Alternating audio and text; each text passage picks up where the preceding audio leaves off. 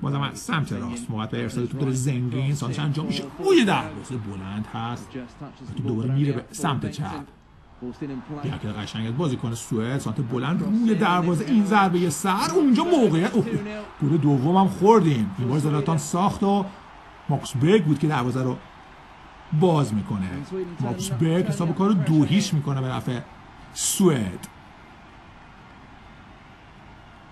سوئد 2 ایران 0.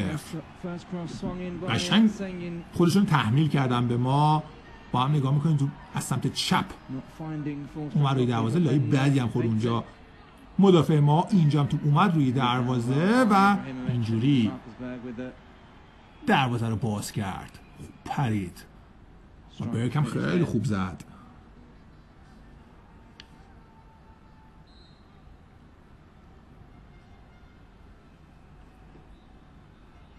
این لحظه است که ضربه زده میشه. مارکوس برگ بازیکن در تیم پاناتینایکوس یونان بازی میکنه 7مین گل ملی خودش رو میزنه